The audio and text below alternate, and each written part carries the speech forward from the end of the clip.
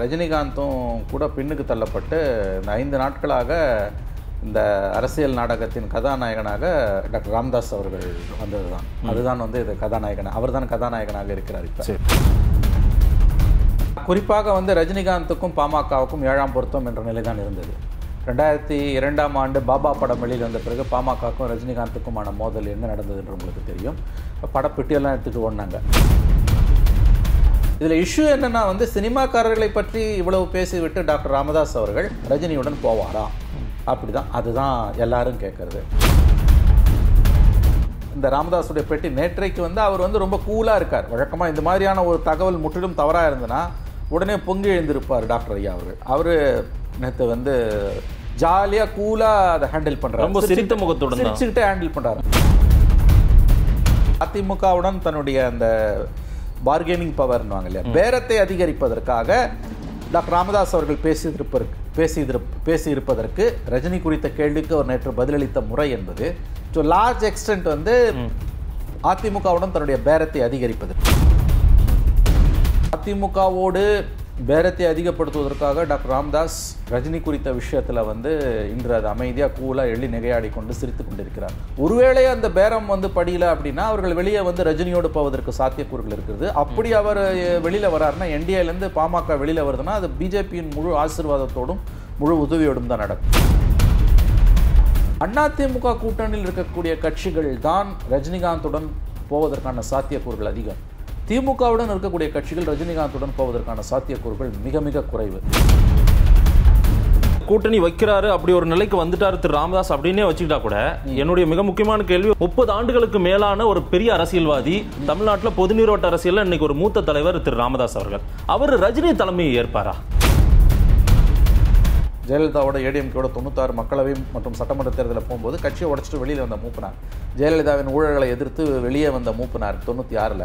அதே ஜெயலலிதாவோட 2001 போய் கூட்டணி சேர்ந்தார். திரு ரஜினிகாந்த் தனித்து போட்டியிடுவன் சொன்னவர் இன்னைக்கு கூட்டணி ஒரு நிலைக்கு மனநிலைக்கு வந்து விட்டாரா?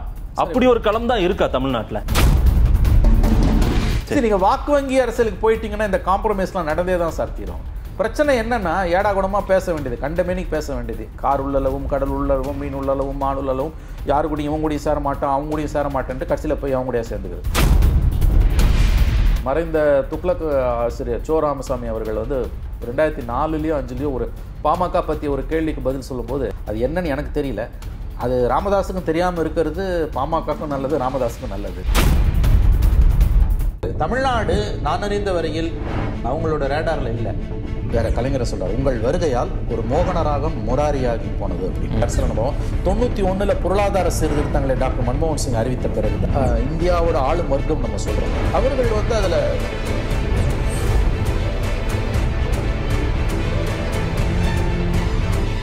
ஆதன் தமிழ் நேயர்களுக்கு வணக்கம். மூத்த பத்திரிகையாளர் மணி பார்வையில் மீண்டும் உங்களை சந்திப்பதில் மிக்க மகிழ்ச்சி. இன்றைக்கு திரு மணி அவர்களிடம் கேட்டு பெறவிருப்பது, பாமக நிறுவனர் ராமதாஸ் அவர்கள் கடந்த 2 நாளைக்கு முன்னாடி ஒரு பத்திரிகையாளர் சந்திப்பை வைத்திருந்தார். அந்த பத்திரிகையாளர் சந்திப்பு பல்வேறு கேள்விகளை எழுப்பியிருக்கிறது. திரு ரஜினிகாந்த் குறித்தான ஒரு கேள்வி, அதாவது இந்தியன் எக்ஸ்பிரஸ் நாளிதழில் திரு தமிழறிவுமணியன் கொடுத்த பேட்டியில் பாமக ரஜினியுடன் இணையும் அப்படின்னு வந்து சொல்லியிருந்தார். அதை மறுத்து விட்டார் தமிழறிவுமணியன். ஆனால் வந்து திரு ராமதாஸ் அவர்களிடம் கேட்குறோம், இப்படி ஒரு செய்தி வந்ததே இந்தியன் எக்ஸ்பிரஸில் அப்படின்னு கேட்டதுக்கு திரு ராமதாஸ் அவர்கள் அதை ஒரு 4 விதமாக பத்திரிகையாளர்கள் ஒரே கேள்வியை மாற்றி மாற்றி கேட்கும் போதும் அவர் பத்திரிகையாளர்களை சந்தோஷப்படும் விதமாக வேண்டுமானால் ரஜினியோடு நான் வந்து கூட்டணி வைக்கலாம், பேச்சுவார்த்தை நடத்தலாம் அப்படின்ற மாதிரி கடந்துட்டு போறாரு. இது 21 தேர்தலுக்கு எந்த மாதிரி பயணிக்க போகிறது திரு ராமதாஸுடைய அரசியலுக்கு? இது குறித்து பல்வேறு கேள்விகள் இருக்கின்றன. வாருங்கள் திரு மணி அவர்களிடம் கேட்டு பெறுவோம். வணக்கம் திரு மணி சார். வணக்கம் சார். திரு ராமதாஸ் அவர்களுடைய பத்திரிகையாளர் சந்திப்பை பார்த்துருப்பீங்க.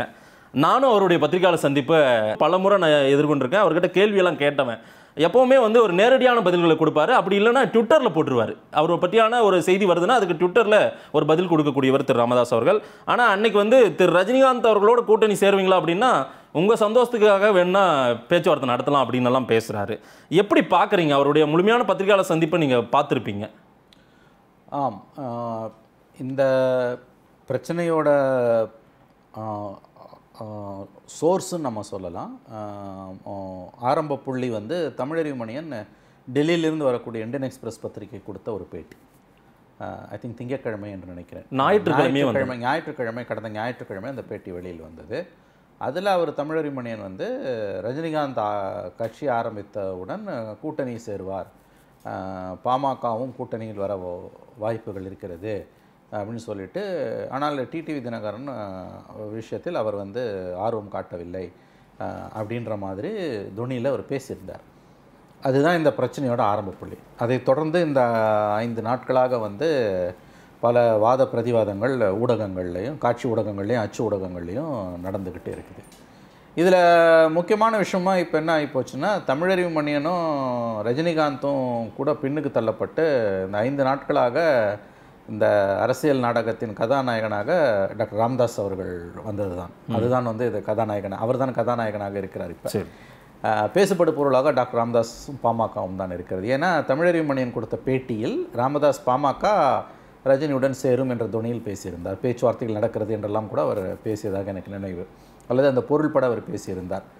இப்போ அதிமுக கூட்டணியில் தான் ராமதாஸ் இருக்கிறார், பாமக இருக்கிறது. 2019 கூட்டணியில் அவங்க தேர்தலில் போட்டிட்டாங்க, வெற்றி பெற முடியவில்லை ஒரு சீட் கூட. ஆனால் வந்து ராஜ்யசபாவுக்கு டாக்டர் ராமதாஸ் உடைய மகன் டாக்டர் அன்புமணி ராமதாஸ் அவர்கள் தேர்ந்தெடுக்கப்பட்டு விட்டார். அதற்கு பிறகு 2 இடைத்தேர்தல்களில் பாமக வெளிப்படையாக அதிமுகவை ஆதரித்தது. விக்கிரவாண்டி நாங்குநேரியில் டாக்டர் ராமதாஸ் அவர்களே பிரச்சாரத்திற்கும் போனார். அங்கே தான் இந்த பஞ்சமி நில இஷ்யூலாம் கூட அதில் தான் கிளம்பி வந்தது உங்களுக்கு. இப்போ இதில் என்ன ஒரு பிரச்சனைனா, நம்ம ஏன் வந்து இதை டாக்டர் ராமதாஸ் அவர்களை பற்றி இப்போ பேசுகிறோன்னா, சினிமா நடிகர்களை பற்றி, சினிமாக்காரர்களை பற்றி கடந்த பல ஆண்டுகளாக டாக்டர் ராமதாஸ் அவர்கள் தெரிவித்த அந்த கருத்து தான் வந்து இன்றைக்கி நம்மளை இதை பேச வச்சுருக்கு. குறிப்பாக வந்து ரஜினிகாந்துக்கும் பாமகவுக்கும் 7ஆம் பொருத்தம் என்ற நிலை தான் இருந்தது. 2002ஆம் ஆண்டு பாபா படம் வெளியில் வந்த பிறகு பாமகவுக்கும் ரஜினிகாந்துக்குமான மோதல் என்ன நடந்தது என்று உங்களுக்கு தெரியும். படப்பெட்டியெல்லாம் எடுத்துகிட்டு ஓடினாங்க, அப்போ அந்த சிஸ்டம் இருந்தது. அதன் பிறகு வந்து எனக்கு நன்றாக நினைவில் இருக்கிறது, 2004ஆம் ஆண்டு என்று நினைக்கிறேன், முதன்முறையாக ஒரு கட்சியை குறிப்பிட்டு நேம் பண்ணி அவங்கள தோக்கடிங்கன்னு ரஜினி பேசினார், பாமகவை இது பண்ணணும். பட் அதற்கு பிறகு வந்து நிலைமை மாறியது. 2011ஆம் ஆண்டு என்று நினைக்கிறேன், 11 அல்லது 12இல் ரஜினிகாந்த் அவருடைய மகள் திருமணத்திற்கு வந்து எல்லா கட்சித் தலைவர்களையும் அழைத்த பொழுது டாக்டர் அன்புமணி ராமதாஸ் அவர்களும் அழைக்கப்பட்டார். அந்த பகைமை உணர்ச்சி பாபா படம் வெளிவந்த பொழுது 18 ஆண்டுகளுக்கு முன்பு 2002ஆம் ஆண்டு இருந்த அந்த பகைமை உணர்ச்சி ஒரு 7-8 ஆண்டுகள் கழித்து காலப்போக்கில் அது மாறியது. அவருடைய மகள் திருமணத்திற்கு கூட அன்புமணி ராமதாஸ் வந்தார். என்னை பொறுத்தவரையில் அது ஒரு வரவேற்கத்தக்க ஒன்று தான். ஏன்னா ரோட்டில் போய் அடிச்சுக்கிறத விட ஒரு பெரிய சினிமா கலைஞராக இருக்கக்கூடிய ரஜினிகாந்தும் ஒரு குறிப்பிடத்தக்க ஒரு கட்சியாக இருக்கக்கூடிய பாமகவும் வந்து மோதிக்கிட்டு இருக்கிறத விட ஒரு இணக்கமான உறவில் இருக்கிறதுன்றது 2 பேருக்கும் நல்லது, சமூகத்துக்கும் நல்லது தான். உங்களுக்கு அவருடைய கொள்கைகள் எப்படி இருந்தாலும். இதில் இஷ்யூ என்னென்னா வந்து சினிமாக்காரர்களை பற்றி இவ்வளவு பேசிவிட்டு டாக்டர் ராமதாஸ் அவர்கள் ரஜினியுடன் போவாரா, அப்படி தான், அதுதான் எல்லாரும் கேட்குறது. நீங்கள் கடந்த கால வரலாறு ராமதாஸை வச்சு பார்த்தீங்கன்னா அவர் போனால் அதில் ஆச்சரியப்பட எதுவும் இல்லை. என்னை கேட்டால் அப்படி போனால் அதில் ஒன்றும் எப்படி சொல்கிறது, அது ஒன்றும் பெரிய பஞ்சமா பாதகமானு கேட்டிங்கன்னா எனக்கு என்னமோ அதில் ஒன்றும் பெரிய எப்படி சொல்கிறதுனா ஒரு பெரிய தவறு எப்படி இருக்கிறதா கூட எனக்கு தெரியல. தவறு சரின்றதை நம்ம வித்தின் கோட் நான் சொல்கிறேன். நான் வாக்கு வங்கி அரசியலில் இருக்கக்கூடிய ஒரு கட்சி அது வந்து இப்போ வந்து உங்களுக்கு வந்து இடதுசாரிகள் வந்து கம்யூனிஸ்டுகள் வந்து பிஜேபியோட போக மாட்டாங்க, காங்கிரஸ் பிஜேபியோட போவாது, திமுக அண்ணா திமுகவோட போவாது, மற்றபடி யார் வேணால் யார் கூட வேணால் போவாங்க. இதுதான் அரசியல். ஏன் பிரச்சனை வருதுன்னு கேட்டிங்க, ஏன் விவாதம் வருதுன்னு கேட்டிங்கன்னா, கடந்த காலங்களில் மிகப்பெரிய வார்த்தைகளை ராமதாஸ் பேசிய காரணத்தால் தான் வந்து இந்த பிரச்சனை வருகிறது. அதிமுகவை குறித்து மிக கடுமையாக எடப்பாடி அரசாங்கத்தை விமர்சனம் செய்துவிட்டு அடுத்த நாளே போய் சேர்ந்துக்கிறது. கலைஞர் என்ன பண்ணுவார்னு கேட்டிங்கன்னா, அப்படி கூட்டணி மாறுறாருன்னா ஒரு 3 மாதத்துக்கு மேலே கிரவுண்டை ப்ரிப்பேர் பண்ணுவார், கொஞ்சம் கொஞ்சமாக வெளியில் வந்துட்டு அப்புறம் ஜம்ப் பண்ணுவார். இவர் உடனே இன்றைக்கி வரைக்கும் திடீர்னு நாளைக்கு சேர்ந்துப்பார். அதுதான் டாக்டர் ராமதாஸ் அவர்களிடம் இருக்கக்கூடிய குறையே தவிர, மற்றபடி வந்து அவர் கூட்டணிகளை கட்சிகளை மாற்றுவதிலோ அல்லது நாளைக்கு ஏன் ரஜினிகாந்த் அவர்களே கட்சி ஒருவேளை கிட்டத்தட்ட கட்சி ஆரம்பிக்க போகிறார் என்று தான் நினைக்கிறேன். அவருடன் போய் ராமதாஸ் சேர்ந்தால் அதில் ஆச்சரியம் இல்லை என்று தான் நான் நினைக்கிறேன். ரஜினிகாந்தோடு சேர்ந்தால் கூட அதில் எதுவும் தவறில்லை அப்படின்ற மாநிலம் நீங்கள் சொல்கிறீங்க. நம்ம முழுமையாக பார்க்கலாம் சார். பாட்டாளி மக்கள் கட்சி அவங்க வந்து அரசியல் பொது ஓட்டு அரசியலுக்கு வந்ததுக்கு பிறகு யாரோடலாம் அவங்க கூட்டணியில் பயணிச்சிருக்காங்க. இப்போ இந்த ரஜினி விஷயத்தில் அவங்க ஒரு சாஃப்ட் ஒன் எடுக்கிறத எப்படி பார்க்குறீங்க? 91 தனியாக நின்னாங்க, 96 வாழப்பாடி காங்கிரஸோடு நின்னாங்க, ஜெயிக்க முடியல. 91 பண்டுட்டியார் மட்டும் ஜெயிச்சார். 2001 அதிமுகவோட நின்னாங்க, சட்டமன்ற தேர்தலில் ஓரளவு வெற்றி பெற்றாங்க. 2006-11 திமுகவோட நின்னாங்க. அதில் 2006 ஐ திங்க் 18 சீட்டு ஜெயிச்சாங்க. அவங்க கலைஞர் முதலமைச்சரானார். திமுக 96 சீட்டு தான் இருந்தது. வெளியிலேருந்து காங்கிரஸோட 35 எம்எல்ஏக்களும் பாமகவோட 18 எம்எல்ஏக்களும் வெளியிலேருந்து கொடுத்த ஆதரவால் தான் அந்த கவர்மெண்ட் நின்றுச்சு. 2011 திமுகவோட போய் நின்னார், 3 சீட்டு தான் ஜெயிச்சார். 2016 தனியாக நின்று வாஷ் அவுட், ஒரு சீட்டு கூட ஜெயிக்க முடியல. மக்களவைத் தேர்தல்களை பற்றி நீங்கள் பேசுனீங்கன்னா 1998, 2009, 2019 இது மூன்றிலும் வந்து அவர்கள் அதிமுகவுடன் நின்றார்கள். இதில் பார்த்தீங்கன்னா 2009, 2019 வாஷ் அவுட். 1998 அவங்க அதிமுகவுடன் நின்று 4 எம்பிக்களை நம்ம பெற்று மந்திரியாக கூட தலித் எழில்மலை ஒரு அமைச்சராக கூட ஆனார். திமுகவுடன் மக்களவைத் தேர்தல்களை பொறுத்த வரைக்கும் 1999, 2004 வந்து அவர்கள் வந்து மக்களவைத் தேர்தல்களை நின்றாங்க. 99 4 சீட்டு அவங்க ஜெயிச்சாங்க.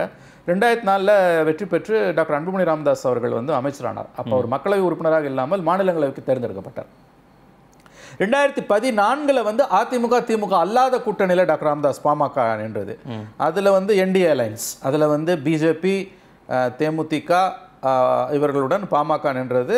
2014 வந்து 2 பேர் தான் ஜெயிச்சாங்க. ஜெயலலிதா ஆலையில் வந்து 2 பேர் தப்பி போயிடுச்சு. தருமபுரியில் நம்முடைய டாக்டர் அன்புமணி ராமதாஸ் அவர்களும் நாகர்கோயில் நினைக்கிறேன் கன்னியாகுமரியில் பொன் ராதாகிருஷ்ணன் வெற்றி பெற்றார்கள். ஆகவே கடந்த கால வரலாறு பார்த்தீங்கன்னா மாறி மாறி திமுக அதிமுகன்னு தான் அவங்க இருந்திருக்காங்க. சரி, 91 சோலோவாக போனாங்க.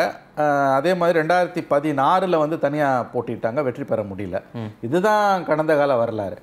ஸோ ராமதாஸ் வந்து ஒரு ஷூட் பாலிட்டிஷியன். அவர் வந்து காயை வந்து ரொம்ப அழகாக தான் நகர்த்துவார். இப்போ நான் என்ன நினைக்கிறேன்னா, தமிழருவி மணியன் உடைய அந்த பேட்டி, அந்த பேட்டிக்கு பிறகு பார்த்தீங்கன்னா வந்து பாமகவுடனும் ரஜினி பேசுகிறார், அவர்களுடன் ரஜினியுடன் வருவார்கள் என்று சொன்ன பிறகு முதல்ல 2 நாள் அமைதி காத்தார்கள். முதல்ல வந்து அவர்களுடைய வழக்கறிஞர் பிரிவு தலைவர், என்னுடைய நீண்ட நாள் நண்பர் பாலு, அவர் வந்து ஒரு ஸ்டேட்மெண்ட் கொடுத்தார். அதாவது வந்து அப்படிலாம் எதுவும் இல்லை, நாங்கள் ரஜினியோட போலன்னு. அதாவது வந்து அதற்கான மறுப்பு என்பது பெரிய அளவில் தலைமையிடமிருந்து வராமல் 2ஆம் கட்ட 3ஆம் கட்ட தலைவர்களிடம் வந்து வருகிறது. சரி, அப்படி வரும்போதே அதில் வேற ஏதோ இருக்குன்னு அர்த்தம். அதை உறுதிப்படுத்தும் விதமாக நேற்றைக்கு இந்த ராமதாஸுடைய பேட்டி, நேற்றைக்கு வந்து அவர் வந்து ரொம்ப கூலாக இருக்கார். வழக்கமாக இந்த மாதிரியான ஒரு தகவல் முற்றிலும் தவறாக இருந்ததுன்னா உடனே பொங்கி எழுந்திருப்பார் டாக்டர் ஐயா அவர்கள். அவர் நேற்று வந்து ஜாலியாக கூலாக அதை ஹேண்டில் பண்ணுறாரு, ரொம்ப சிரித்த முகத்துடன் சிரிச்சுக்கிட்டே ஹேண்டில் பண்ணுறாரு. அவரை 30 ஆண்டுகளாக உற்று பார்ப்போன் என்கின்ற முறையில் எனக்கு இது வந்து தமிழறிவு மணியன் சொன்னதில் வந்து உண்மை இருப்பதற்கான பேச்சுவார்த்தை நடந்திருக்குமோ அதான் சொல்ல வரேன். தமிழறிவு மணியனுடைய அந்த பேட்டியில் இருக்கக்கூடிய செய்தி, பாமக ரஜினியோட போக போகிறது அல்லது போவதற்கான வாய்ப்புகள் இருக்கின்றன, பேச்சுவார்த்தைகள் நடக்கின்றன என்பதில் பெரிய அளவில் வந்து உண்மைக்கு மாறான தகவல் இல்லை. அந்த பேச்சுவார்த்தைகள் நடந்தது, குறைந்தபட்சம் அந்த பேச்சுவார்த்தைகள் நடந்தது, அந்த தொடர்புகள் ஏற்பட்டிருப்பது, எஸ்டாப்ளிஷ்டு கான்டாக்ட்னுவாங்க, அது நடந்திருக்கிறது என்பதுதான் உண்மை என்று நான் நினைக்கிறேன். ஏன்னா அதற்கு சரியான எடுத்துக்காட்டு அல்லது வந்து ஆதாரம் என்பது டாக்டர் ராமதாஸ் அவர்கள் வந்து சிரித்துக்கொண்டே நேற்று பத்திரிகையாளர்களை சந்தித்தது. வழக்கமாக வந்து அவர் வந்து கோவப்படுவார், ஆனால் வந்து ரொம்ப ஜாலியாக பேசிகிட்டு இருந்தார். முதல்ல ஒரு கட்சி ஆரம்பிக்கட்டுன்றாரு, அப்புறம் என்ன சொல்கிறாரு, ஒரு கட்டத்தில் வந்து அதுதான் ரொம்ப இன்ட்ரெஸ்டிங், நீங்கள் வந்து நீங்களாம் விரும்புனீங்கன்னா நான் பேசுகிறேன்றாரு. அப்படிலாம் வந்து பத்திரிகையாளர் விருப்பத்துக்காக ஒரு அரசியல் கட்சி போய் இன்னொரு நாளைக்கு கட்சியே ஆரம்பிக்கல, இது வரைக்கும் கட்சி ஆரம்பிக்கல, அவரோட போய் நீங்கள் விரும்புனீங்கன்னா நான் போய் பேசுவேன்றது, அதுவும் வந்து சினிமாக்காரர்களை பற்றி கடந்த காலங்களில் நம்முடைய ராமதாஸ் அவர்கள் சொன்னதை வைத்து பார்க்கும் பொழுது இது வந்து ஏதோ நடந்துகிட்டு இருக்கு. இல்ல அதிமுக இல்லாம புகையாதுன்றது எண்ணத்தை தான் உருவாக்கு. இல்ல அதிமுகவோட கூட்டணியில் இருக்காங்க, எடப்பாடியிடமே ஒரு பார்கெனிங் பவர் கூட்டுறதுக்காக இப்படி எல்லாம் பேசுவாரு அப்படின்னு கூட சொல்றாங்களே. சரி, அதற்கும் வாய்ப்புகள் அதிகமாக இருக்குன்னு நான் நினைக்கிறேன். என்ன கேட்டீங்கன்னா, நான் வந்து இப்போ இதை எப்படி பார்க்குறேன்னா, ப்ராபபிலிட்டி தியரி படி பார்த்தீங்கன்னா இதற்கும் வாய்ப்பு இருக்கிறது, அதற்கும் வாய்ப்பு இருக்கிறது. டு லார்ஜ் எக்ஸ்டென்ட் வந்து நீங்கள் சொன்னது உண்மை. அதாவது வந்து அதிமுகவுடன் தன்னுடைய அந்த பார்கெனிங் பவர்னுவாங்க இல்லையா, பேரத்தை அதிகரிப்பதற்காக டாக்டர் ராமதாஸ் அவர்கள் பேசியிருப்பதற்கு ரஜினி குறித்த கேள்விக்கு அவர் நேற்று பதிலளித்த முறை என்பது டு லார்ஜ் எக்ஸ்டென்ட் வந்து அதிமுகவுடன் தன்னுடைய பேரத்தை அதிகரிப்பதற்கு. அது வந்து அடுத்த ஆண்டு 2021ஆம் ஆண்டு வரக்கூடிய சட்டமன்ற தேர்தல் வரைக்கும் கூட நீங்கள் வெயிட் பண்ண வேணாம். அது இன்னும் 14 மந்த்ஸ் இருக்குது உங்களுக்கு. அடுத்த மார்ச் ஏப்ரல் மேலே தான் நமக்கு எலெக்ஷன்ஸ். ஸோ நியர்லி 14 மந்த்ஸ் இருக்குது. 2 மாதத்தில் உள்ளாட்சி தேர்தல்கள் வரப்போகுது, செகண்ட் ஸ்டேஜ் வரப்போகுது. ஏன்னா வந்து 30% தான் தேர்தல் முடிஞ்சிருக்கு. உள்ளாட்சிகள்லேயே வந்து ஒரு 1/3 லேயருக்கு தான் முடிஞ்சிருக்கு. 9 மாவட்டங்களில் அந்த உள்ளாட்சிகளுக்கும் நடக்கலை. ஆகவே இந்த ஆண்டு ஏப்ரலில் வந்து விடுபட்ட மாவட்டங்களில் உள்ளாட்சி தேர்தல்களும், மாநிலம் முழுவதும் வந்து உள்ளாட்சி, நகராட்சி, மாநகராட்சிகளுக்கும் தேர்தல் நடக்கப் போகிறது. அதில் வந்து தங்களுடைய இடத்தை அதிகம் பெறுவதற்கும் டாக்டர் ராமதாஸ் பேசியிருக்கலாம்னு நான் நினைக்கிறேன். அதற்கு வாய்ப்புகள் அதிகம்னு நான் நினைக்கிறேன். ஏன்னு கேட்டிங்கன்னா, உங்களுக்கு நினைவு இருக்கும், இந்த உள்ளாட்சி தேர்தல்கள் சமயத்தில் அவர்களுடைய கட்சி கூட்டத்தில் செய்தியாளர்களை வைத்துக்கொண்டு வழக்கமாக அந்த மாதிரி பேசுறதுன்னா வெளியில் அனுப்பிட்டு பேசுவாங்க செய்தியாளர்களை வைத்துக்கொண்டு டாக்டர் அன்புமணி ராமதாஸ் வந்து நாங்கள் அரை சீட்டு கால் சீட்டுக்கெல்லாம் நாங்கள் வந்து மல்லு கட்ட வேண்டி இருக்குதுன்ற மாதிரி சொன்னார்.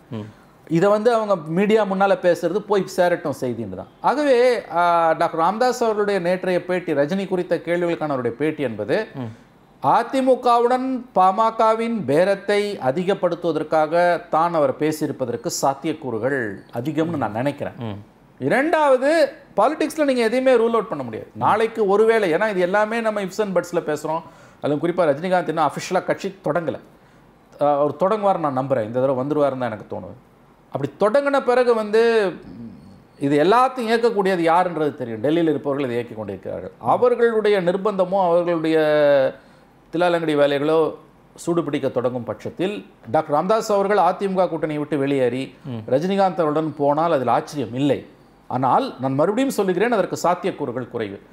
இமிடியேட் ப்ரொவோகேஷன்றது என்னன்னு கேட்டிங்கன்னா, அதாவது வாய்ப்பு அதிகம்ன்றது என்னன்னு கேட்டிங்கன்னா, ப்ராபபிலிட்டி எதற்கு அதிகம்னு கேட்டிங்கன்னா வந்து அவர் அதிமுகவுடன் தன்னுடைய பேரத்தை அதிகப்படுத்துவதற்காக நேற்றைக்கு செய்தியாளர் சந்திப்பில் இப்படி பேசியிருக்கிறார். But at the same time வந்து இந்த பக்கமும் வந்து அவர் கதவை திறந்து வைக்கிறார், ரஜினிக்கும் திறந்து வைக்கிறார். அப்படித்தான் வந்து எனக்கு இது தோணுது. நீங்கள் இப்போ பேசிட்டு இருக்கும்போதே ஒரு வார்த்தை சொன்னீங்க சார், டெல்லியிலிருந்து அங்கேருந்து இயக்குறாங்க அப்படின்ட்டு. இந்த வார்த்தையை நம்ம ரொம்ப எளிமையாக சொல்லிடுறோம் சார். அதுக்கான நம்ம எந்த ஒரு தரவுகளையும் வைக்காமே சொல்கிறோமோ, அது கடந்த காலங்களில் அதிமுக அப்படி சொல்கிறோம், டெல்லி இயக்குதுன்றோம். இதே மாதிரி இந்த பாமக ரஜினியோட கூட்டணி போகுமா அப்படின்ற பேச்சு, இதெல்லாம் கூட டெல்லி இயக்கும் அப்படின்னு போகிறது வந்து எல்லாமே டெல்லி தான் எல்லாமே நம்ம கட்டுப்படுத்துதான் என்ன இல்லை. இதில் வந்து நீங்கள் வந்து அதாவது வெளிப்பார்வைக்கு, அதாவது அட் த அவுட்செட்னுவாங்க, பார்ப்பவர்களுக்கு நீங்கள் கேட்குற கேள்வியில் ஒரு நியாயம் இருக்கிறதா தெரியும். ஆனால் அரசியலை வந்து நீங்கள் கொஞ்சம் பெரிய அளவில் கூட இல்லை, கொஞ்சம் நுட்பமாக பார்த்தீங்கன்னா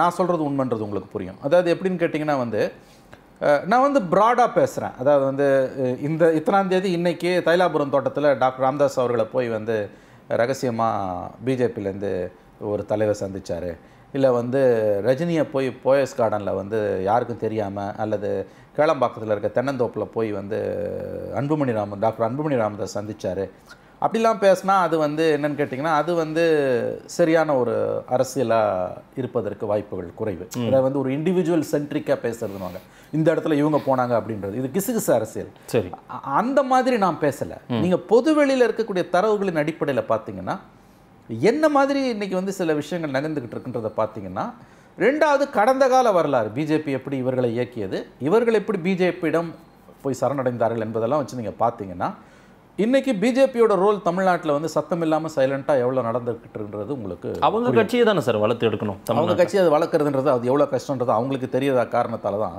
கிட்டத்தட்ட 6 மாதமாக தமிழ்நாட்டுக்கு தலைவரே போடலை. அதாவது இந்தியாவில் வந்து உங்களுக்கு வந்து இன்றைக்கி வந்து பிரதமர் இந்திரா காந்திக்கு பிறகு வந்து மிகப்பெரிய அளவில் மிருகபலத்தோட ஆட்சி 2வது முறை கைப்பற்றிய ஒரே தலைவர் மோடி தான். மோடின்ற மேஜிக் வந்து 2 முறை ஒர்க் அவுட் ஆகிருக்கு. உங்களுக்கு 282 சீட்லேருந்து 303 சீட்டுன்னு வரதுலாம் அவ்வளோ ஈஸி கிடையாது. அதுக்கு 1000 காரணங்கள் இருக்கலாம், நெகட்டிவான காரணங்கள் இருக்கலாம். இது இந்தியாவுக்கு நல்லதானா, இந்தியாவுக்கு நல்லதில்லை, கேடு தான் விளைவிக்கும், விளைவிச்சுக்கிட்டு இருக்குது, விளைவிக்க போகுது, இது என்னுடைய கருத்து. ஆனால் அவர் ஒரு பெரிய தலைவர், செல்வாக்குமிக்க தலைவர் மோடி என்பதில் எந்த மாற்று கருத்தும் இருக்க முடியாது.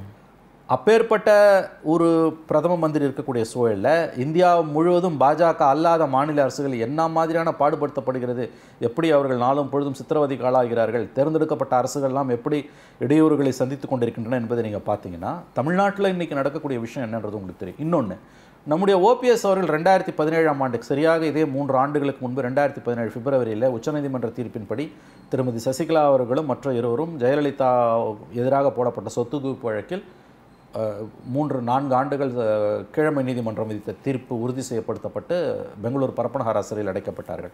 அதன் பிறகு ஓபிஎஸ் வந்து திடீர்னு போய் ஜெயலலிதா சமாதியில் உட்காந்துட்டு தர்ம யுத்தம் தொடங்கினார். சரியாக 6 மாதம் பிப்ரவரி 2017 தொடங்கி தர்ம யுத்தம் 2017 ஆகஸ்ட்டில் முடிவுக்கு வந்து அவர் போய் வந்து மறுபடியும் துணை முதலமைச்சர் சேர்ந்தார். அப்போ அவர் என்ன சொன்னார், நம்முடைய ஓபிஎஸ் அவர்கள், அவர் வந்து மோடி சேர சொன்னார், அதனால தான் நான் சேர்ந்தேன்னார். Official statement. ஒரு அரசியல்வாதி அப்படி பேச மாட்டார், அவரே வாக்குமூலம் கொடுத்தார். இதை விட உங்களுக்கு வேறு என்ன உதாரணம் வேணும்னு எனக்கு தெரியல. அதன் பிறகு நடந்த சம்பவங்களை நீங்கள் பார்த்தீங்கன்னா, தமிழ்நாட்டில் வந்து இந்த அரசு வந்து எப்படியெல்லாம் வந்து இயக்கப்படுகிறது, யாரெல்லாம் வந்து எப்படிலாம் செயல்படுறாங்க, அந்த என்டிஏக்குள்ளே இருக்க அலையன்ஸ் பார்ட்னர்ஸ் எப்படி நடந்துக்கிறாங்கன்றது உங்களுக்கு தெரியும். டாக்டர் அன்புமணி ராமதாஸ் அவர்கள் அந்த சிஏஏ ஓட்டு போடுவதற்காக அதற்காக மட்டுமே மாநிலங்களவைக்கு டெல்லிக்கு போயிட்டு வந்தார். விவாதங்கள்லாம் கலந்துக்கிறதுக்காக கூட அவர் போல அவர். ஆகவே இது வந்து டெல்லியிலேருந்து ஒருத்தன் இயக்குறான், டெல்லியிலேருந்து ஒருவர் இயக்குகிறார் அப்படின்றதுக்கு என்ன ஆதாரம்னா, இந்த மாதிரியான அரசியல் விஷயங்களில் வந்து நீங்கள் வந்து நாம் ஏற்கனவே பல முறை பேசியது போல் ஒரு கொலை வழக்கிலோ அல்லது ஒரு வேறு கொள்ளை கொலை திருட்டு இது போன்ற வழக்குகளில் கிரிமினல் குற்றங்களில் குற்றம் சுமத்தப்பட்டவர்களுக்கு எதிராக நடக்கக்கூடிய வழக்குகளில் நீதிமன்றத்தில் சாட்சி கூண்டில் ஏறி ஒருத்தர் விசாரணை பண்ணுறோமா, விசாரணை பண்ணி நீங்கள் ஆதாரங்களை காட்ட முடியாது. தியரட்டிக்கலாக தான் நீங்கள் இதுக்கு வந்து இந்த கன்செப்டுக்கு வர முடியும். அப்படி பார்க்கும் பொழுது கடந்த கால வரலாறை வைத்து பார்க்கும் பொழுது இதில் வந்து இயக்கிறதுன்றது யாருன்றது உங்களுக்கு தெரியும். எல்லாத்தையும் மேலே இருக்கும் ஒருத்தன் பார்த்துப்பான்னு சொன்னது யார்? அதிமுக ராஜேந்திர பாலாஜி தான், அமைச்சர் நினைக்கிறேன், அவர் தான் நினைக்கிறேன். ஆமாம். இன்னொன்று சொன்னார் அவர், அம்மா போன பிறகு எங்களுக்கு மோடி தான் டேடினார். இதெல்லாம் வெறும் எதுகை மோனைக்காக பேசுகிற பேச்சு இல்லை.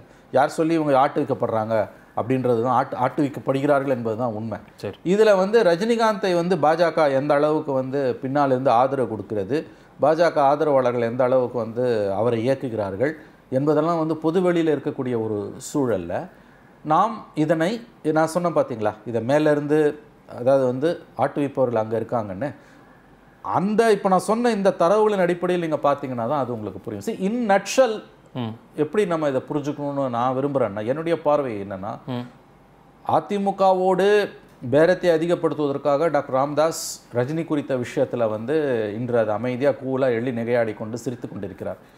ஒருவேளை அந்த பேரம் வந்து படியல அப்படின்னா அவர்கள் வெளியே வந்து ரஜினியோடு போவதற்கு சாத்தியக்கூறுகள் இருக்கிறது. அப்படி அவர் வெளியில் வராருன்னா, என்டிஏலேருந்து பாமக வெளியில் வருதுன்னா அது பிஜேபியின் முழு ஆசீர்வாதத்தோடும் முழு உதவியோடும் தான் நடக்கும். அப்போ வந்து உங்களுக்கு 2014 வந்த மாதிரி வந்து விஜயகாந்த் தலைமையில் ஒரு அலைன்ஸ் வந்த மாதிரி தமிழகத்தில் வந்து உங்களுக்கு ரஜினிகாந்த் தலைமையில் ஒரு கூட்டணி வரலாம். சரி, அதிமுக கூட்டணியில் இருக்கக்கூடிய கட்சிகள் தான் ரஜினிகாந்துடன் போவதற்கான சாத்தியக்கூறுகள் அதிகம். திமுகவுடன் இருக்கக்கூடிய கட்சிகள் ரஜினிகாந்துடன் போவதற்கான சாத்தியக்கூறுகள் மிக மிக குறைவு. சரி, வெரி சிம்பிள் லாஜிக். ஏன்னா காங்கிரஸ் வந்து அங்கே லோக்சபாவில் இன்னைக்கு வெறும் 52 சீட்டு தான், திமுக 24 சீட்டு இருக்குது. அப்படி இருக்கும்போது வந்து காங்கிரஸ் வந்து திமுக போடுற எந்த டிமாண்டையும் ஒத்துக்கும் அடுத்த அசம்பிளி எலெக்ஷனில். ஏன்னா அவங்களுக்கு இன்னும் 4 வருஷம் அங்கே ஓட்டி ஆகணும். எஸ்பிஜி ப்ரொடெக்ஷனை சோனியா காந்திக்கு வாபஸ் ஆகும்போது அது வந்து அதை கூடாது என்று ஆக்ரோஷமாக கத்தியது டிஆர் பாலு அவர்கள் தான், காங்கிரஸ் கூட கிடையாது. இன்னும் பல விஷயங்கள் இருக்கு நடந்த மாதிரி. அப்புறம் வந்து உங்களுக்கு கம்யூனிஸ்ட் பார்ட்டிஸ் ஆப்வியஸ்லி அவங்க டிஎம்கே விட்டு வரப்போகிறது கிடையாது, அது தெரிஞ்ச விஷயம். உங்களுக்கு வந்து விசிகே கண்டிப்பாக வராது. மீதம் இருக்கக்கூடியது மதிமுக மட்டும்தான், அவர்களுக்கும் சாத்தியக்கூறுகள் கம்மி. நீங்கள் இந்த டிஎம்கே அலையன்ஸ்லையும் ஏடிஎம்கே அலையன்ஸ்லையும் இருக்கக்கூடிய இன்னைக்கு அந்த வித்தியாசத்தில் பார்த்தீங்கன்னா குறைபாடுகள் எவ்வளவு இருந்தாலும் டிஎம்கே அலையன்ஸ் வந்து அடுத்த எலெக்ஷனில் கண்டினியூ ஆகும் தான் நான் நினைக்கிறேன். அவங்க தோக்குறாங்க ஜெயிக்கிறாங்கன்ற பற்றி நான் இப்போ சொல்ல விரும்பல. ஆனால் அந்த அணி உடைந்து வெளியே வருவதற்கு சாத்தியக்கூறுகள் ரொம்ப ரொம்ப குறைவு. ஆனால் அதே உங்களுக்கு அதிமுக அலையன்ஸில் இருக்கக்கூடிய பிரச்சனையை பார்த்தீங்கன்னா ஏடிஎம்கேவோடு இருக்கக்கூடிய பிஜேபி, பிஎம்கே, டிஎம்டிகே. இப்போ டிஎம்டிகே என்ன சொல்கிறாங்க, நாங்கள் குட்ட குனிய மாட்டோம்னு திருமதி பிரேமலதா அவர்கள் சொன்னாங்க. அப்புறம் வந்து நாங்கள் விஜயகாந்த் தலைமையில் ஆட்சி அமைப்போன்றாங்க 2021. ஆனால் அதே திமுக கூட்டணியில் இருக்கக்கூடியவங்க எந்த கட்சியாவது காங்கிரஸோ அல்லது இடதுசாரிகளோ விசிகேவோ மதிமுகவோ நாங்கள் வைகோ தலைமையில் ஆட்சி அமைப்போம், காமராஜர் ஆட்சி அமைப்போன்னு காங்கிரஸோ அல்லது வைகோ தலைமையில் ஆட்சி அமைப்போன்னு மதிமுகவோ சொல்லவே இல்லை. உள்ளுக்குள்ளே அடிச்சுக்கலாம், பட் வெளியில் வந்து அவங்க ஒரு யுனைட்டடாக இருக்காங்க. சரி, ஆனால் அதிமுகக்குள்ளே நாங்கள் 2021 விஜயகாந்த் கேப்டன் தலைமையில் ஆட்சி அமைப்போம், குட்ட குனிய மாட்டோம்னு பேசுறது ஒரு பக்கம்.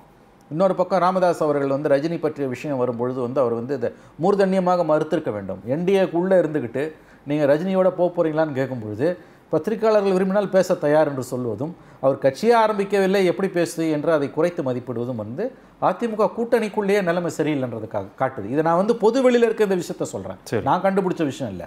அப்போ இந்த கோஹரன்ஸ் வாங்க, அந்த ஒரு ஒருமித்த தன்மை ரெண்டு கூட்டணிலையும் பார்த்தீங்கன்னா திமுகக்குள்ளே இருக்க அந்த கோஹரன்ஸ், அந்த ஒரு ஒருமித்த கருத்து அவங்க வந்து திமுக தலைமை தான் சொல்லிட்டு தான் இருக்காங்க உள்ள. ஆனால் ஏன் வந்து அதிமுகக்குள்ள அது இல்லை? அப்படி பார்க்கும்பொழுது இந்த ரஜினியோட பேட்டி, பாமக தமிழறிவு மணியன் அவருடைய பேட்டி ரஜினி பற்றி பேசியது, அதன் பிறகு அவர் நான் ரஜினி கட்சி ஆரம்பிக்கும் வரையில் வந்து எதுவும் சொல்ல மாட்டேனது, இது எல்லாமே வந்து ஆங்கிலத்தில் சொல்வதுன்னா வெல் பிளான்டு கொரியோகிராஃபி, நன்கு திட்டமிடப்பட்ட ஒரு நாட்டியமாகத்தான் இது தெரிகிறது. இதில் வந்து உங்களுக்கு வந்து டாக்டர் ராமதாஸ் அவர்கள் வந்து அதை நிரூபிப்பது போல முதல்ல அவருடைய வழக்கறிஞர் பிரிவு தலைவர் அதை அடக்கி வாசிக்கிறார், அப்படி இல்லைன்றாரு. ஆனால் ராமதாஸ் அவர்கள் அதை மறுக்க வேண்டிய அளவுக்கு மூர்தன்யமாக மறுக்காமல் ரொம்ப ஜாலியாக அதை பேசுறதுன்றது வந்து இப்போதைக்கு நீங்கள் கேட்டது போல அது பேரத்தை அதிகரிப்பதற்கு, ஆனால் வெறும் பேரத்தை அதிகரிப்பதற்கு மட்டும் தானா, மற்ற ஆப்ஷன்ஸையும் அவர் க்ளோஸ் பண்ணாமல் வச்சிருக்காருன்னா ஃபைன், அவர் மற்ற ஆப்ஷன்ஸையும் ஓப்பன் பண்ணி தான் வைக்கிறார். ஒரு கிளியர் சிக்னலாக ஒரு ஏடிஎம்கே கொடுக்குறாரு. சரி, ஏடிஎம்கே எப்படி இதுக்கு ரியாக்ட் பண்ண போகிறதுன்றது நமக்கு தெரியாது. ஏன்னா அவங்களும் இன்னைக்கு அமைதியாக இருக்காங்க. இந்த ரஜினி ஃபேக்டர்ன்றது வந்து டிஎம்கே அலையன்ஸை விட ஏடிஎம்கே அலையன்ஸை பெரிய அளவில் பாதிச்சிருக்கு.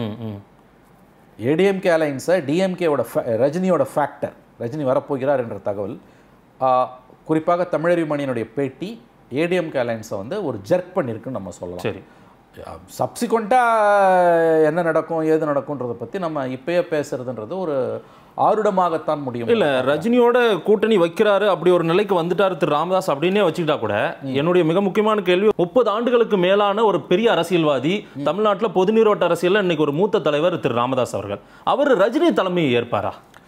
அதாவது இந்த கேள்விக்கான பதில் என்பது ஏற்க மாட்டார் என்று உறுதியாக நாம் சொல்ல முடியாது. நீங்கள் ஏன் இந்த கேள்வியை கேட்குறீங்கன்னா, கடந்த காலங்களில் சினிமாக்காரர்களை குறித்து, குறிப்பாக ரஜினியை குறித்து டாக்டர் ராமதாஸ் அவர்கள் பேசிய பேச்சுக்களின் அடிப்படையில் நீங்கள் இதை கேட்குறீங்க. ரெண்டாவது வந்து 2016 வந்து பாமக வச்ச கோஷம் மாற்றம், முன்னேற்றம், அன்புமணி அப்படின்னு யாரோடையும் நிற்காமல் போய் அவங்க தோற்று போனது. இந்த ரெண்டோட அடிப்படையில் அவர்கள் வந்து ரஜினி தலைமையை அவர் ஏற்றுப்பாரா, ஒரு கலைஞரோட தலைமையை ஜெயலலிதா தலைமையை ஏற்றுக்கிட்ட மாதிரி ரஜினி தலைமையை அவர் ஏற்றுப்பாரான்றது தான் உங்கள் கேள்வியோட முக்கியமான சாராம்சம்.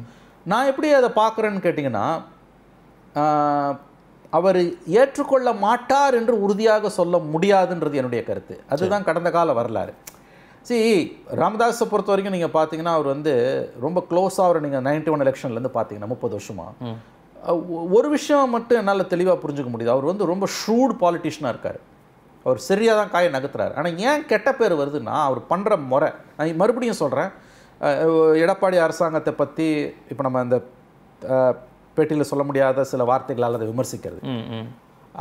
அப்புறம் மார்க் எவ்வளோ போடுவீங்க இந்த கவர்மெண்ட்டுன்னா, மார்க்கா ஒன்று கீழே சைபர் கீழே எதாக இருக்கான்னு எள்ளி நகையாடுறது, இதெல்லாம் பேசிட்டு அடுத்த நாளை போய் சேர்ந்துக்கிறது. நம்ம ஏற்கனவே பேசியது போல் கலைஞர் என்ன பண்ணுவார், 3 மாதம் முன்னால் வெளில வருவார், 4 மாதம் முன்னால் வெளியில் வருவார், அதுக்கு பிறகு போய் சேருவார். அப்படி போனால் இந்த விமர்சனம் வராது. மற்றபடி அடிப்படையில் நான் திரும்பவும் சொல்கிறேன் சார், எல்லா கட்சியும் பண்ணுறதா, அதாவது எல்லா கட்சினா திமுக அதிமுக தவிர்த்த தமிழ்நாட்டில் இருக்கக்கூடிய சிறிய கட்சின்ற கேட்டகரியில் வரக்கூடிய எல்லா கட்சியும் செய்கிற காரியத்தை தான் டாக்டர் ராமதாஸும் பாமகவும் செய்யுது. என்ன செய்யுது, திமுக அண்ணா திமுகவோட மாறி மாறி கூட்டு செய்கிற முறை ரொம்ப க்ரூடாக இருக்கிறதால நம்ம அதை எள்ளி நகையாடுறோம். இப்போ நீங்கள் சொல்கிறது வந்து ஷார்ப்பாக நீங்கள் கொஸ்டினை போட்டிங்க, ரஜினிகாந்த் தலைமையிலான கூட்டணியில் போவாரான்னு. அது வந்து போகமாட்டாருன்னா நீங்கள் ஒன்றும் உறுதியாக இல்லை. அந்த கேள்வியை நான் ஏன் கேட்குறேன்னா, கடந்த காலங்களில் நடிகர்களை பற்றியான அவருடைய விமர்சனமும் ஒன்று, இன்னொன்று 30 ஆண்டுகளுக்கு மேலான ஒரு தமிழ்நாட்டின் மூத்த அரசியல் தலைவர் ராமதாஸ், அவர் இன்னைக்கு கட்சி ஆரம்பிக்கிற ரஜினி தலைமையை ஏற்பாரா? அது வந்து நீங்கள் ஏற்பாரான்றதை வந்து ஏற்க மாட்டார்னு உறுதியாக சொல்ல முடியாது. அது இன்றைக்கி தொடங்குறாங்களா, நேற்று தொடங்குனாங்களா, நாளை மறுநாள் தொடங்குறாங்களான்ற வித்தியாசம் கிடையாது. அது கிடையாது இஷ்யூ. அவங்களுக்கு என்ன மக்கள் ஆதரவு இருக்குன்றது அதுதான் நம்பர் 1. ரெண்டாவது, என்ன மக்கள் ஆதரவு இருக்கிறது என்பதை கூட ஒதுக்கிட்டு என்ன மாதிரியான மக்கள் ஆதரவு இருக்கிறது என்ற பிம்பம் கட்டமைக்கப்படுகிறதுன்றது ஒரு முக்கியமான ஒரு பாயிண்ட். நீங்கள் ஏன் இப்படி பார்க்கக்கூடாது, இப்போ விஜயகாந்த் அவர்கள் வந்து 2005 கட்சி ஆரம்பித்தார், 1 சீட் வாங்கினார். 2009 10% வரைக்கும் போச்சு அவருடைய வாக்கு வங்கி. 2011 ஜெயலலிதா தலைமையை ஏற்றுக்கிட்டு தான் அவர் கூட்டணியில் நின்னார். தனியாக ஆட்சி கொடுப்பேன், மாற்றம் கொடுப்பேன்னு சொன்னார் நம்முடைய விஜயகாந்த். 2005 கட்சி ஆரம்பித்து 6 அவர் ஒருவர் மட்டும் ஜெயிக்கிறாரு. 9 மக்களவைத் தேர்தலில் 10% வாங்குறாரு சைபர். ஆனால் 2011 ஜெயலலிதாவோட போய் அவர் கூட்டணி சேர்ந்து 29 சீட்டு ஜெயிக்கிறாரு. 2016 சுக்கலாக அது உடையுது. விஜயகாந்த் வந்து அப்புறம் எங்கே போனார், செகண்ட் ஃபிடில் வாங்க இல்லையா, 2ஆம் கட்ட செகண்ட் ஸ்டேஜுக்கு தான் வராரு. ஜெயலலிதாவை எதிர்த்து பேசிட்டு மாற்றம் திமுக அதிமுகவுக்கு மாற்றுன்னு சொல்லிட்டு போய் ஜெயலலிதா தலைமையை ஏற்றார். மூப்பனாருக்கு இது நடந்தது. 96 வந்து காங்கிரஸ் தினம் அதிமுகவோட சண்டை போட்டுக்கிட்டு கடைசியில் நரசிம்மராவ் தலைமையிலான காங்கிரஸ் ஜெயலலிதாவோட ஏடிஎம்கேவோட 96 மக்களவை மற்றும் சட்டமன்ற தேர்தலில் போகும்போது கட்சியை உடச்சிட்டு வெளியில் வந்த மூப்பனார், ஜெயலலிதாவின் ஊழல்களை எதிர்த்து வெளியே வந்த மூப்பனார் 96 அதே ஜெயலலிதாவோட 2001 போய் கூட்டணி சேர்ந்தார். எவ்வளோ சீட்டு வாங்கிட்டு 48 சீட்டு வாங்கிட்டு போய் சேர்ந்தார். எப்படி ஜெயலலிதா தலைமையை ஏற்றுக்கிட்டு போனார் அதே மூப்பனார். இதுதான் வந்து விஜயகாந்துக்கு நடந்தது. நீங்கள் கடந்த கால வரலாறு வச்சு பார்த்தீங்கன்னா, இந்த திமுக அண்ணா திமுக அல்லாத கட்சிகள் இருக்குது இல்லைங்களா, அந்த சிறிய கேட்டகரி கட்சிகள் நான் சொல்கிறேன்ல, இன்க்ளூடிங் அதில் நீங்கள் காங்கிரஸ் கூட சேர்த்துக்கலாம். அவர்கள் எல்லாருமே வந்து யாரை எதிர்த்து வெளியில் வந்தாங்களோ அவங்களோடய போய் சேர்ந்துருக்காங்க. பொலிட்டிக்கல் சர்வைவல் அது. அந்த மாதிரி பார்க்கும் பொழுது டாக்டர் ராமதாஸ் அவர்கள் வந்து ரஜினியோட போய் ரஜினியை வந்து முதலமைச்சர் வேட்பாளராக அறிவிச்சுட்டு போகிறாங்க அப்படின்னா அங்கே போய் சேர்ந்தாருன்னா, சேருவார்னு நான் சொல்லலை, சேர்ந்தா ஆச்சரியம் ஒன்றும் கிடையாது. அதாவது நீங்கள் கேட்பது போல் அது ஒன்றும் பஞ்சமா பாதகமும் கிடையாது. அப்படி சேரவே மாட்டார்னு நீங்கள் ஒன்றும் உத்தரவாதமும் கொடுக்க முடியாது. ஏன்னா அரசியலில் வந்து பர்மனெண்ட் எனிமீஸும் இல்லை, பர்மனெண்ட் ஃப்ரெண்ட்ஸும் இல்லை, பர்மனெண்ட் இன்ட்ரெஸ்ட்ஸ்னு சொல்லுவாங்க. நிரந்தர எதிரிகளும் கிடையாது, நிரந்தர நண்பர்களும் கிடையாது, நிரந்தர நலன்கள் தான் முக்கியம். இன்னொன்று, ஒரு கட்சி வந்து தன்னோட பொலிட்டிக்கல் சர்வைவலுக்காக ஃபைட் பண்ணும்போது அது தான் யாரை எதிர்த்து அந்த கட்சி உதயமாச்சோ அவங்களோடய போய் அது சேரும். அதற்கு கிளாசிக் எக்ஸாம்பிள் மூப்பனார் 96 கட்சி ஆரம்பிச்சுட்டு 2001 ஜெயலலிதாவோட போகிறதா வேணாமான்னு இருக்கும்போது 32 நாள் அவஸ்தைப்பட்டார். தினம் செய்தியாளர்களை சத்தியமூர்த்தி பவனில் சந்திப்பார், கூட்டாக அழைத்து பேசுவார், தனித்தனியாக அழைத்து பேசுவார். 32 டேஸ் அவர் வந்து 32 நாள் அதை வந்து பாடாப்படுத்தி எடுத்தது அந்த முடிவு. வர ஒரு பிரசவ வேதனை அது. இன்ஃபேக்ட் பார்த்தீங்கன்னா, ஏன்னா கட்சி ஆரம்பித்ததே அந்த அம்மாவை எதிர்த்து, அந்த அம்மாவோடய போய் நம்ம கூட்டணி சேர்றமே. அப்புறம் 32வது நாள் தான் அந்த முடிவு எடுக்கிறார் அவர். எனக்கு நன்றாக நினைவு இருக்கிறது, அடுத்த நாள் தினமணியில் வந்த செய்தி, இந்த மாதிரி அதிமுகவுடன் கூட்டணி வைக்க தமாக முடிவு, காங்கிரஸ், இடதுசாரிகள், பாமக இணைந்த மெகா கூட்டணி உருவாகிறதுன்னு போட்டுட்டு அதுக்கு கீழே சின்ன ஒரு ஹெட்லைன் போட்டிருந்தாங்க, முடிவுக்கு வந்தது 32 நாள் தவிப்பு அப்படின்னு நினைக்கிறேன் நான். அந்த மாதிரி வந்து ஒரு தலைப்பு அதில் வந்துருந்தது. ஸோ இது எதுக்கு நான் சொல்ல வரேன் இந்த பாயிண்ட்டுன்னு கேட்டிங்கன்னா, நம்ம காலத்திலே சமகால அரசியலில் கடந்த 30 ஆண்டு கால அரசியலில், தமிழக அரசியலில் நீங்கள் பார்த்தீங்கனால, தமிழகத்துக்கு வெளியில் கூட நீங்கள் போக வேணாம், தமிழகத்துக்கு வெளியிலையும் ஆதாரங்கள் இதுக்கு வந்து கொட்டி கிடக்குது. ஆதாரங்கள் தமிழ்நாட்டுக்கு உள்ளேயே இந்த மாதிரி வந்து யாரை எதிர்த்து கட்சி ஆரம்பிக்கிறாங்களோ அவங்களோடய போய் சேர்றதும், யாரை எதிர்த்து கடுமையாக அரசியல் பண்ணுறாங்களோ அவங்களோடய போய் சேர்றதும் சகஜமாக நடந்திருக்குது. அது ஒன்றும் பெரிய விஷயம் கிடையாது. என்ன ஒன்று நான் மறுபடியும் பதிவு பண்ணுறேன், அவர் பண்ணுற முறை க்ரூடாக இருக்கிறதால தான் அவருக்கு அந்த கெட்ட பேர். இப்போ அதுலேயும் அவர் கொஞ்சம் மெச்சூர்ட் ஆகிட்டு இருக்காருன்னு நான் நினைக்கிறேன். சரி, என்னுடைய மிக முக்கியமான ஒரு கேள்வி சார், திரு ரஜினிகாந்த் அவர்கள் கடந்த 3 வருடங்களுக்கு முன்னாடி நான் வந்து அரசியலுக்கு வரப்போகிறது உறுதி, 234 தொகுதியிலும் தனித்து தான் நிற்பேன் அப்படின்னு சொன்னார். நம்ம கேட்டிருப்போம். இப்போ இந்த மாதிரி கூட்டணி பேச்சுவார்த்தைகள்லாம் நடந்ததாகலாம் வருது, நிறைய விவாதங்கள் வந்துட்டு இருக்கு. இதெல்லாம் ரஜினி பார்வைக்கு எட்டியிருக்கும். ஒருவேளை பேச்சுவார்த்தை மறைமுகமாக திரைமறைவில் நடந்திருக்கும்னு ஒரு சில அரசியல் விமர்சகர்கள்லாம் கூட பேசுகிறாங்க. திரு ரஜினிகாந்த் தனித்து போட்டியிடுவன் சொன்னவர் இன்னைக்கு கூட்டணி ஒரு நிலைக்கு மனநிலைக்கு வந்து விட்டாரா? அப்படி ஒரு களம் தான் இருக்கா தமிழ்நாட்டில்? நிச்சயமாக வந்து அவர் வந்து தேர்தலில் போட்டியிடப் போகிறார், கட்சி ஆரம்பித்து தேர்தலை சந்திக்கிறார் என்றால் கண்டிப்பாக கூட்டணியோடு தான் தேர்தலை சந்திப்பார் நான் நினைக்கிறேன். ஏன்னு கேட்டிங்கன்னா, 2017 தான் அரசியலுக்கு வருவது உறுதி. தமிழகத்தில் அரசியல் வெற்றிடம் ஏற்பட்டிருக்கிறது, நான் இட்டு நிரப்புவேன். 234 தொகுதியிலையும் என்னுடைய கட்சி போட்டி போடும், தனித்து தான் போட்டியிடும், தேர்தலுக்கு 3 மாதம் முன்னால் தான் வருவேன்லாம் அவர் சொன்னார். நீங்கள் ஒன்று கவனிக்கணும், எந்த ஒரு பேச்சையும் எந்த ஒரு அரசியல் கட்சி தலைவர், ரஜினி மட்டும் இல்லை, யாராக இருந்தாலுமே வந்து அவங்க பேசக்கூடிய கால சூழலின் பின்புலத்தில் நீங்கள் பார்க்கணும்.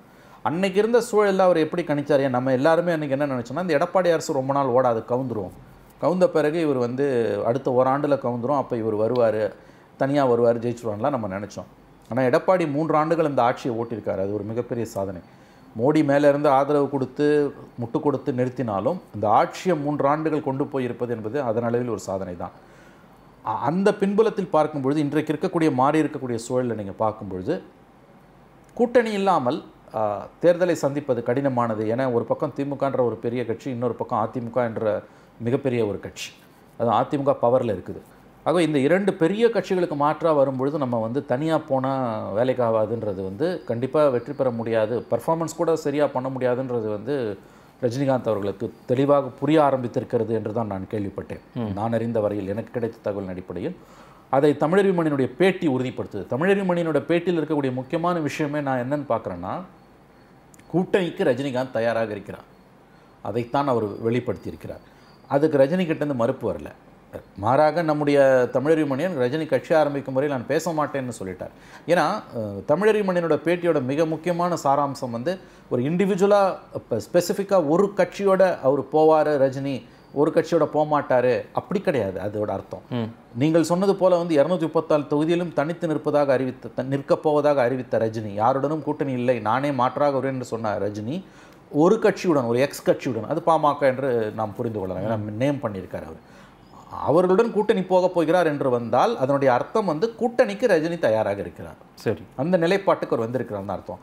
எனக்கு என்னமோ அது ஒரு பெரிய முரண்பாடாக தெரியல. நீங்கள் அரசியலில் பார்த்தீங்கன்னா வந்து பல கட்சிகளும் செய்ததைத்தான் அவரும் செய்திருக்கிறார். வாக்கு வங்கி அரசியல் மாற்றம் கொடுப்போம், சிஸ்டம் சரியில்லை அப்படியெல்லாம் பேசிட்டு தான் இப்போ வந்துட்டு இருக்காரு. அப்படிலாம் பேசுவாங்க சார். நான் களத்துக்கு வரும்பொழுது வந்து நீக்கி போக்காக தான் யார் ஒருத்தருமே இருக்க முடியும். நீங்கள் வந்து யாரோடையும் கூட்டு சேர மாட்டேன்னு சொல்லிட்டு வந்து கூட்டணிகளை அதற்கு பிறகு திமுக அண்ணா திமுகவோட கூட்டணி போன கட்சிகள் எவ்வளவு. அதுக்கு தான் நான் வந்து உங்களுக்கு சரியான உதாரணம் சொன்னேன். ஜெயலலிதா எதிர்ப்பில் பிறந்த இயக்கம் தமாக.